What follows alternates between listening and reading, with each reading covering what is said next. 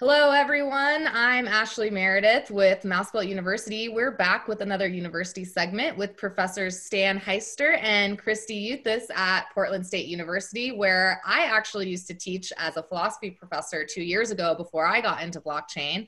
Thank you for joining us, folks. How are you two doing today?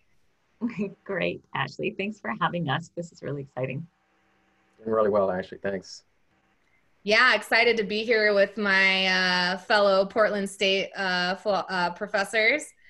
So we've been talking in the past about what you guys are doing at Portland State. You have a certificate program open and available to anyone. Maybe you can tell us a little bit about that first, and then I know you wanted to do a presentation on how business students can get more involved in blockchain. Great. So we just started it this year. So we've got 6 full courses, which we'll talk about in our presentation. But yeah, 6 academic courses that make up a certificate, and you can take them individually, or you can take all 6 and earn the certificate. They're fully online.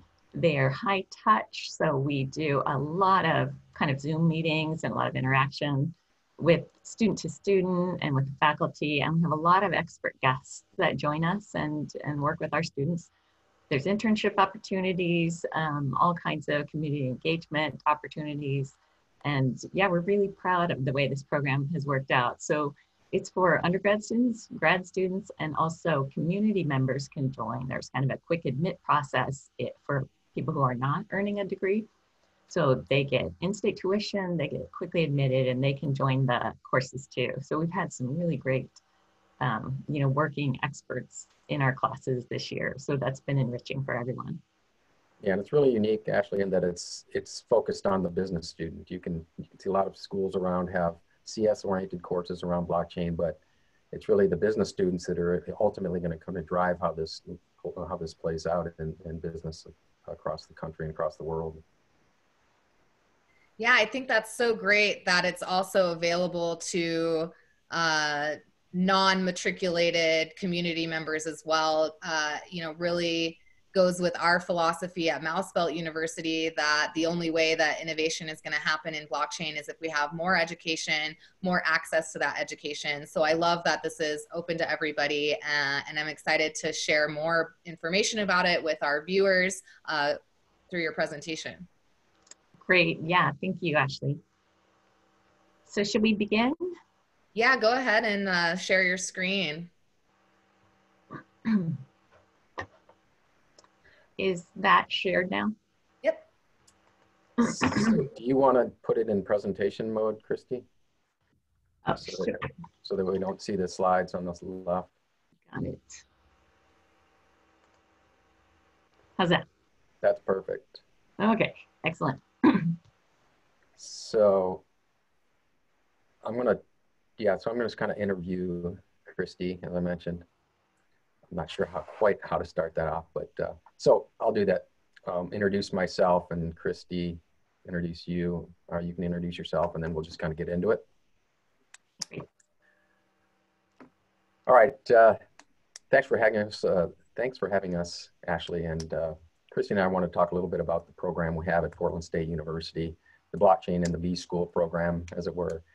I'm going to talk to Kristi a little bit about the program. We're both co-directors and also instructors in the blockchain business certificate program. So I wanted to get Kristi's take on some of the reason that we launched this program and some of the benefits that it has had for our students and will continue to have as we continue to roll it out into next year as well. So Kristi, if I can ask you, you've got the slide here, blockchain in the V-School. So I assume this is a program for business students. Yeah, so this is an unusual program. When we started this, we couldn't find anything else in business schools. Occasionally there was a course here and there on like fintech or cryptocurrency, but really nothing about sort of business strategy and how to actually create value with all this fantastic new technology that's being developed. And so we really wanted to figure out, if we created a full business program, what would it include and what would it involve? And so we started out blind. There wasn't really much going on. And we think we've created a really fantastic program. So we wanted to share that with other schools so that and with students who can push their schools to create business programs like this. So we're just going to talk about, why would you want blockchain in the business school? Which, yeah, brings me to the next question is, yeah, who needs it? So who needs to learn about the business of blockchain? So a lot of people need to learn about it. So there are some ways online to learn. So there's some small courses. There's a course out at INSEAD, a little business course. So there's some ways to get kind of a taste of it, but really nothing at the kind of depth that is needed. And so, so first, business students, of course. So Stan, maybe you can pick this up because you've been in the business world as a professional for a lot longer. I've been a professor for pretty much my whole life. So yeah, we feel like it's very interesting for business students in particular to drive the adoption, wide-scale adoption of blockchain technologies. So, you can create the blockchain from an engineering perspective, but it's got to solve a business problem.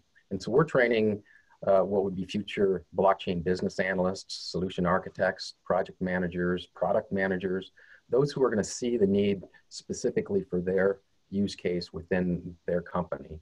So we feel like it's the business person that's going to drive this adoption, that's going to see where the value add is, wherever it is in the value chain, and then be able to initiate programs, and then of course bring in engineering to understand, exactly how to build it out.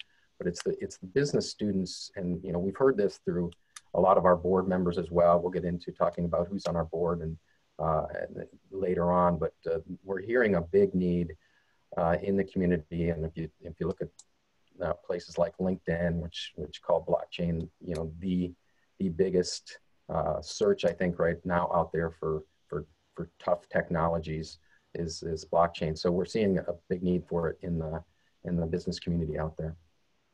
Right, and so, and among our students too, we kind of started out with some students from accounting. So we had an earlier blockchain course before this program started, and some students went directly into blockchain in their accounting jobs. And so they were like flying around teaching the C-suite about blockchain. I mean, they saw a need immediately in accounting, but in every area of business. And so we've got students in the program who are in supply chain, for example, and if you've been following blockchain, that's like a huge area. And we've got Masters of Finance students interested in the fintech side. Marketing is big. One of our partners, it was Brave early on, who, big into blockchain marketing opportunities. And so every business student is going to be affected by blockchain eventually. And so we really wanted to get them familiar with blockchain and what it can do while they're still students, so they can sort of drive the adoption of technology within their companies. Yeah, we don't necessarily think that every student's going to come out and work for a blockchain company, so to speak. We actually think that probably more of our students will end up in a company working in the supply chain area, but with a blockchain expertise that can be very useful. So Kristi, you also have, we're talking about business students, but also we see the need for even engineering and CS students in this program. Why do you see it that way? Well, okay, so there are more opportunities for computer science and engineering students. There are courses available. We've got some great rigorous courses at Portland State in the computer science department, but and there's just a huge amount of great tech innovation. It's just that those students also need to understand, or they can benefit from understanding kind of the business side of blockchain. These markets are really competitive, even new markets, even new technologies, they're competing against incumbent technologies, and they're competing against each other. And so they really have to think about, so you can develop the pure technologies, but then you have to think about how that technology can create long-term value in the marketplace. And so just a little bit, even one kind of comprehensive business course that's focused on blockchain can take you a long way in terms of moving your idea forward, whether you're going to be in a startup or whether you're going to be a tech employee at a large company that's thinking about blockchain. That business knowledge that you can gain, in even one course or in the whole certificate can get you a long way ahead in terms of what your technical skills can do for you and for your organizations. Excellent. And then there's kind of a third population of students that that you think are interesting for this particular program. Ashley alluded to it a little bit earlier, the non-matriculated type of student that isn't necessarily seeking a university degree. Yeah, and so, so both tech and business professionals can also benefit from taking these courses. So we weren't really expecting it, as I said, but we got quite a few professionals, 2 consultants, somebody who ultimately started a blockchain company. We've got blockchain, like a VP of a pharmaceutical. So some really high-powered community members, even people who had been consulting in blockchain, came into our program, and just the kind of breadth and depth that you can get in a course like this or a program like this is really different than you can get. You see a very narrow piece of the world when you're working on your own, in your own business, your own industry, or your own area of tech. But this gives you a much broader understanding of what's happening. And so, and also, what it's really done is allowed the technical and the business people to work together and talk together. I mean, we had to go through that as professors, as business professors, working with the computer science department and developing some of this program, and with our, IT professionals that are on our board. There was a lot that we didn't really understand about how these two sides could integrate, and so, we can see that it's really beneficial for everyone to kind of get together and be able to speak the same language as they move these technologies forward. Yeah, and these students that you're alluding to, these people coming out of industry, they add a ton of value to our college and university students, because they may not have as much experience in the real world. So there's a tremendous amount of value add bringing those folks in as well. So Kristi, why university course instead of, say, just your typical? There's a lot of courses out there that you can take that are passive learning courses where you're watching videos, et cetera, and they're aimed at different blockchain solutions or use cases. What makes a university program different? Well, and Stan, there's even university courses out of, Oxford, MIT. There are sort of in-person, you can do some synchronous learning and integrate with classmates in these sort of non-accredited, non-traditional university courses. So these certificates, kind of these external certificates, and it's just really not the same thing. If you've been a university student, you might think back and remember the kind of depth that you get in your courses. Let me just show you this next slide. So there's just a lot more rigor. So we're very rigorous in terms of the theories. I mean, there's a lot of business framework and theories that are really relevant to this space. And so we get into depth on those. We do really in-depth applied projects that make you think through each step and, how are you going to operationalize? We have students create white papers, for example, for business ideas. I mean, they have to think through every aspect in a very different way than you will if you're taking just a one-off online course, even from a great university. I'm not saying that there's anything wrong with that, and we've taken some ourselves, Stan and I, when we were first learning, but university courses just aren't replaceable. So in our program, we're able to have in-person discussions with experts. We do a lot of Zoom meetings, even though we're online, but we get together quite a lot. And then also the context. So understanding either the technology side or the business side alone is fine, but really we get into the broader context. So there are a lot of, for example, political issues associated with this space.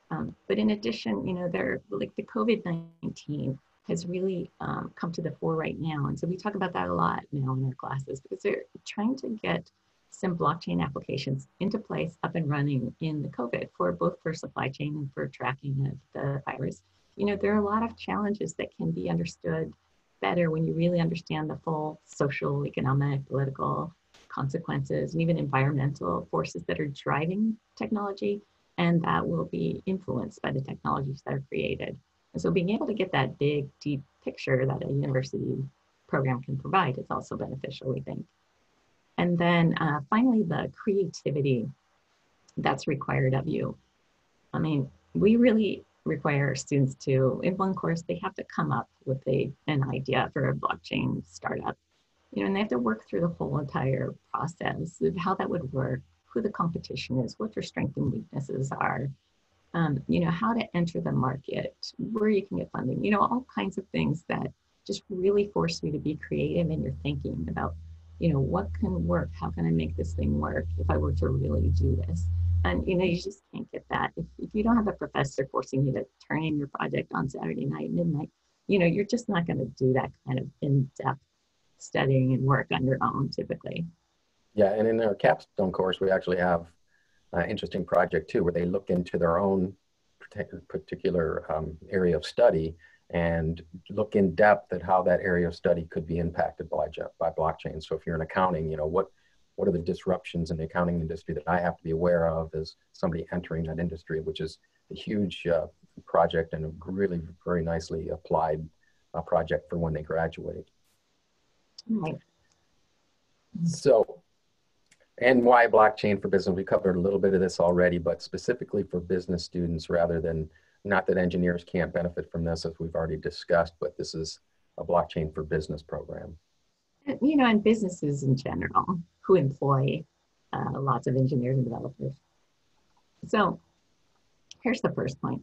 So technology is moving really quickly. There are just so many fabulous innovations in this space. And if you've been paying attention at all, you've seen a lot of it. I mean, every day there's something new, new consensus mechanisms, new ways to speed things up, new platforms, new ways to interoperability solutions, all kinds of great stuff is happening. But adoption is really slow. You can see from this graph, according to the Gartner group. So blockchain in 2017 was small. All of us who were in the space expected it to grow a lot more quickly. And Gartner's projecting that eventually in 10 years from now, there really be adoption and value extraction from this technology, but it's moving slowly. And we believe that it's because business people do not understand the value of this technology yet. They just really don't understand even what it is and what it can do for businesses. Some people have never even heard of blockchain outside of Bitcoin still, even in major companies. And so there's a lot of knowledge lacking on the business side. And these people who are really advanced in the technology just can't explain it in business terms that the business people can get. So Stan, you want me to just continue with these?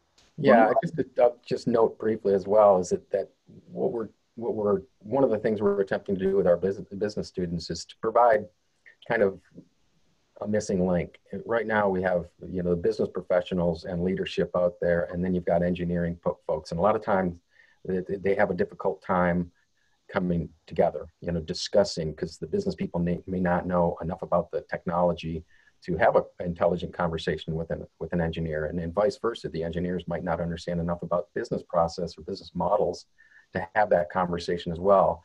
We're trying to provide this missing link where the students understand the technology, but they also understand how it applies to business. Right, and so that's kind of what this slide's saying. This is more from the business perspective, from a business person's perspective. They need to know where that value is being created. It can be economic value, it can be creating revenues for some company, but also, social value for governmental applications, for example, or nonprofit applications. So what value is created by this technology? And what are the environmental, social impacts, economic impacts more generally of what this technology can provide and specific implementations will do. And so the business people have a better understanding of that kind of thing, but they're not able to communicate it to the tech side. So they might be very clear about why or why not a particular technology can create actual, revenue producing opportunities, but they can't explain it well to the tech side. So on both sides, there's sort of this failure, as Stan said, to really understand what's happening on the other side. And that's one of the reasons we think that the technology is not being adopted as quickly as it could be and not producing these really important and valuable changes that it can. Right. And one thing that, when you have business models, entire huge business models and revenue models and the way you monetize things and the disruptions that's occurring, that's kind of what you're getting into. And it's if you think about the next slide, it's, companies have to think about business in an entirely different way. It's, as the next slide says, it's a team sport. Right, and companies are just not used to working together in the way that blockchains allow and require in an ecosystem sort of perspective. So there's trade associations and there's joint ventures and mergers and things like that, but actually trying to understand how an entire supply chain or how an entire set of financial institutions or what have you can extract value while they maintain privacy, how they can share data, where they can all get value from this shared ecosystem, how to govern these things, but not just the governance within the platforms, but the governance in the ecosystem. How is the risk shared? How are the expenses shared? How are the data shared? How are the all the resources that are generated through these things shared? It's really hard to get a new. Stan worked in in database technology for a long time. It's really hard to just get one new system up and running in one lone company. And so trying to get a whole bunch of systems coordinated, the tech side, the strategy side, the operations, all coming together to make these blockchains work, it's difficult. And so, that's an area that's really slowed things down. And that's an area that we can really make advances in through good education. Yeah, it's the whole ecosystem and the way we do business and think about doing business is changing. And, people who were adversaries in the past may have to enter into these co-opetition kind of partnerships. And I think that's kind of the way these things are going to shake out in the end. Right. And the technology side, they can understand that really easily. In the business side, we're afraid of that still. We're just used to very limited cooperation and a lot of competition. It just, blockchain just breaks that apart in new ways that are exciting and scary and risky and valuable all at the same time. So Kristi, why don't you tell me a little bit more about specifically the Portland State and the Business Blockchain Certificate Program? Okay, great. And so because of all those reasons that we talked about, we started this blockchain program at Portland State. So let me just tell you a little bit about it. You can get all the information here at our website. So here's the basics. Stan, you can jump in here. So Stan's a co-professor in the program. So yeah, so I mean, you can cover it as well, but it's an entire certificate program. It includes 6 courses, as I think we talked about. They're all online. 3 of the courses are 4-credit courses. We run on terms here at Portland State. They're 10-week terms. So in the fall, you have a 4-credit and then a 2-credit lab that goes along with that. Those are the foundation courses. Maybe I could show this while you're talking. Yeah, absolutely. So there's the stack right there. There's our architectural stack, if you will, where we have a boot camp that kind of gets everybody up to speed. Everyone up to a certain level, because if you're bringing in students from outside and they're professionals in business, we're not exactly sure, what their acumen is. The boot camp is designed to get everybody up to a certain level with regard to knowledge around blockchain and what those technologies are about. And then we go into the fall, and again, like I said, we've got a 4-credit and a 2-credit class in each of the 3 terms. 3 of them are lab oriented, where they get a lot of hands-on, and Kristi, you can go into that a little bit more detail. And then 3 of them are more traditional classrooms. Okay, so let me just go back up for 1 second. So, right, and this high touch is really important. So we get a lot of students. So we have a lot of students that are on campus, and we have a lot of students that are off campus. The on-campus students will come together, in a room, and we'll be Zooming with experts. Sometimes the experts are there in person, or quite often, because we've got a lot in Portland. And as you might know, in this space, the experts are incredibly generous. You've seen this throughout this conference. I'm sure they're incredibly generous with their expertise and time. So, so that makes this a really nice program. So we've got undergrads and grads. And as we said at the beginning, there's a quick admit process for professionals. You can just get admitted within a couple of days, and it's cheap. And then once you're admitted, then you pay in-state tuition for the courses. Okay. So we'll go into the details a little bit on each of the terms. I think we're running short on time, but we've got a lot of this information out on our website as well. So in the first term, we focus on fundamentals. So we've got the boot camp before you start, and then fundamentals include things like as you can read here, decentralization, consensus cryptography, all that kind of stuff, what smart contracts are and can do, what kind of tokens there are. And then we think about the application stack, but more from an enterprise perspective, really. And we think about scalability and interoperability issues. And then also we start getting into use cases and value creation right from the beginning. So we're doing both the tech and the business in every class right from the beginning. And then many of our students have never had a coding class before they start this program.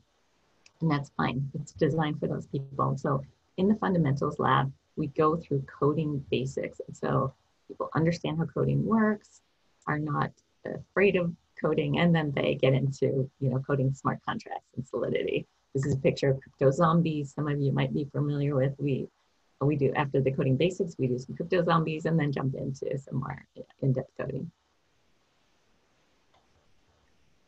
In the second term, we focus more directly on business. Now that we got the fundamentals out of the way, so we think about new business models, new business strategies, how businesses and industries are being disrupted by these new innovations, how they sometimes absorb these new innovations.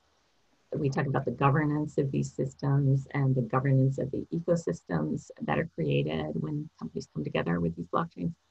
And then we talk a lot about creating business value, creating ecosystem value, social value, managing the risks, and building the ethics in, because it's really critical. Anytime you're coding, you're building in your own ethical perspectives. Maybe not on purpose, but that's what's happening, and they get baked in right from the beginning. And so we really want students who are going to be engaged in this space to be able to think through the ethical implications as they're creating the technologies in the first place. Mm-hmm. Sorry, Stan, go ahead. No, go ahead. You finish off the business. Okay. Yeah, and then in the business lab, so we start with the database foundation and business process foundations, because most businesses have databases, and you need to learn how to map out and really understand the basic business processes going on. Yeah, and work a little with database software. Sorry. If I can just add to that a little bit, Kristi, it's fundamentally different. The difference between a blockchain database, if you even want to call it that, and traditional databases. So we spend quite a bit of time getting the students up to speed of what databases are about, and what they're used for, and why blockchain can solve a problem that a traditional database can't solve. So then we get into things like actually building out blockchains, thinking about the monetary policy that you might employ if you're building a blockchain, how many tokens do you need, those sorts of things. The students get to build out smart contracts, and then they build out their first app in that course as well. Mm-hmm. And in that course, we use simulated software that they can play around with that functions like a real blockchain, and we use kind of more sort of plug and play that's designed at a higher level so that you can see what the software really does rather than getting into the weeds. But then in the third term, then we do get down into depth into the interworkings of these things. And so right now they're using Azure Workbench to create smart contracts and dApps. So there we think a lot about business uses. So again, we go through process analysis and try to design solutions for specific business problems. And then students are building and deploying contracts and dApps that they have, some that we walk them through, or a lot that we walk them through, and then some that they create and design and imagine on their own. And then finally, we've got an emerging issues course. It's a small course, 2 credits, but anything that we weren't able to cover, this technology moves so quickly, as you know. And so, what we started out thinking we're going to teach at the beginning of the year, lots of things have changed by the end. So we can pick up all those issues, changes in technology, and changes in sort of application issues as well.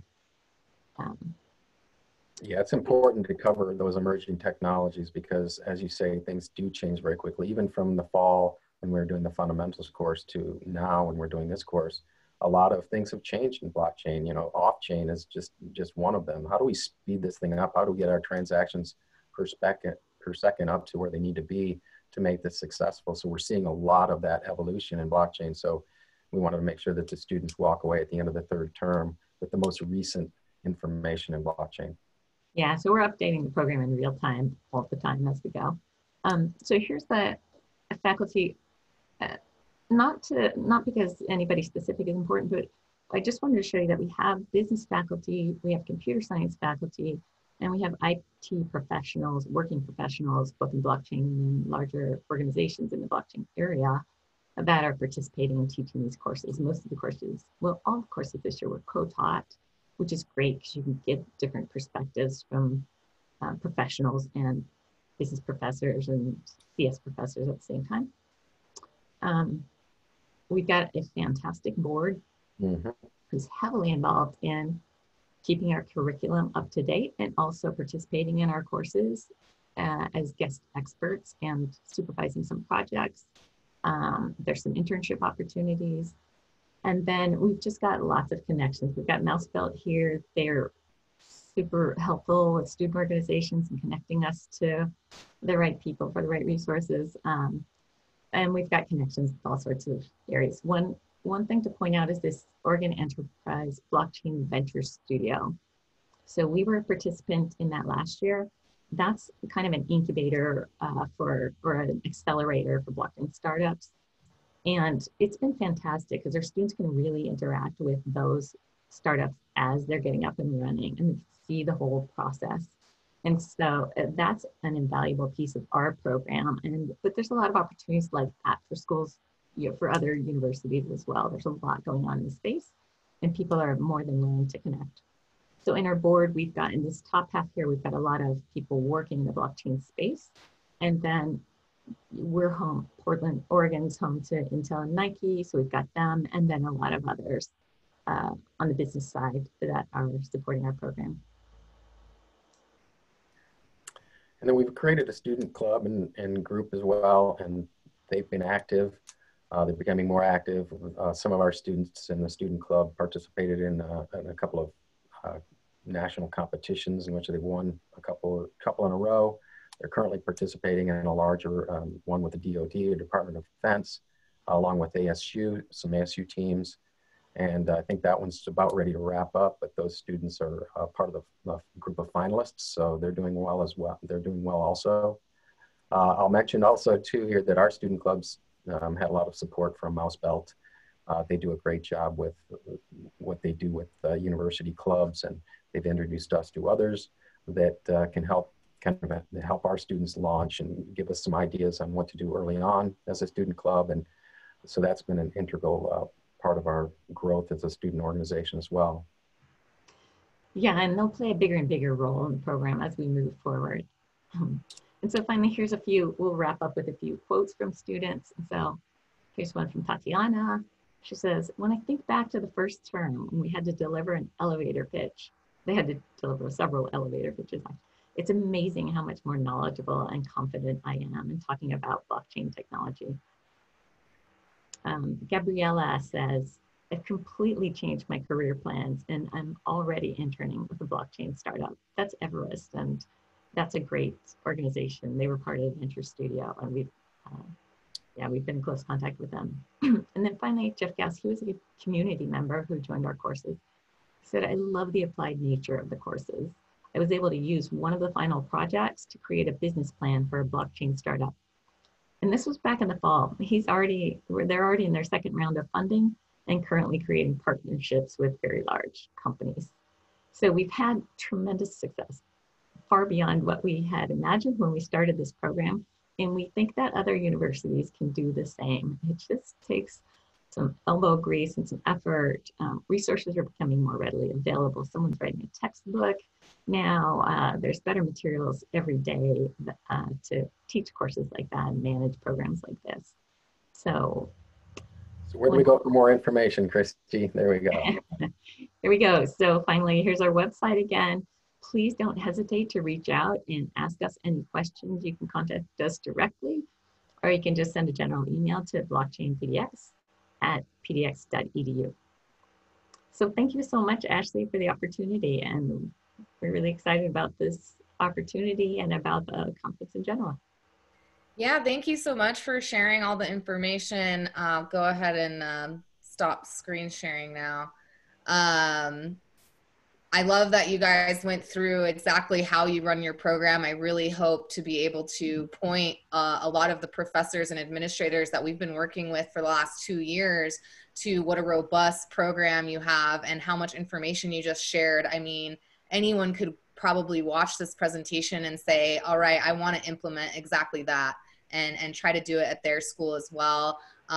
Besides just directing until more programs like this exist, hopefully we can direct people, since this is open to anyone. You don't have to be a Portland State student. You don't have to be in Portland.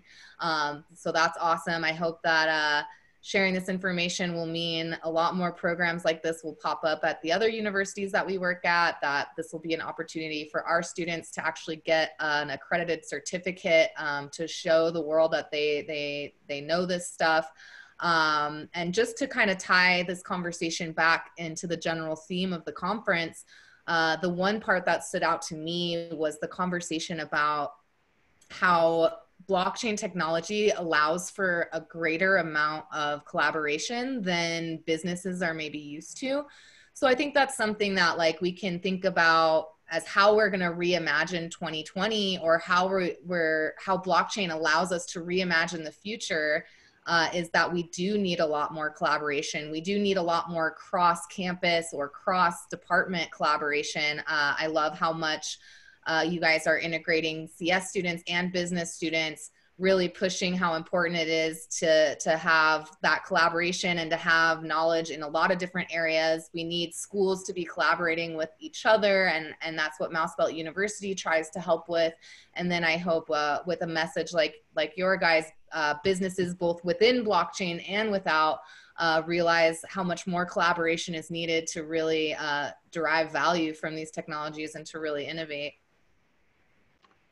Great, yeah, and so, you know, and we've got that open source kind of spirit too. That's why we wanted to share this information. You know, it took us a long time, and we worked with a lot of experts to kind of figure out how to design a program like this. And so rather than trying to compete, you know, we're trying to do the open source team building ecosystem thing as well. Awesome, and that's what Mouse Belt's all about as well. You know, we early on in our history, we were a development shop, just building, helping companies get to certain milestones or kickstart their projects. And we saw the same things coming up over and over again. People wanted a mobile wallet. People needed a block explorer. And we thought, instead of reinventing the wheel, why don't we build a suite of open source tools? So we launched, spent about $100,000 building a bunch of open source tools. And so I'll plug Mouse Belt Utilities tools. Anyone is welcome to to fork off of those. They're all on GitHub, and can really help people scale up their projects a lot quicker. And the same with the stuff we're doing on the education side, the resources we're collecting, and the programs like yours to help people to scale up their blockchain programs on their campuses a lot faster. So thank you guys again so much. Any last thoughts to share with our viewers? I'm good. I think we've covered a lot of ground here. And yeah, just thanks for Mouse Belt for putting it on, and I'm sure it'll be a great program. I'm interested to see how it all rolls out. All right, guys, thanks again. This has been another university segment of Reimagine 2020. okay, thanks. Bye.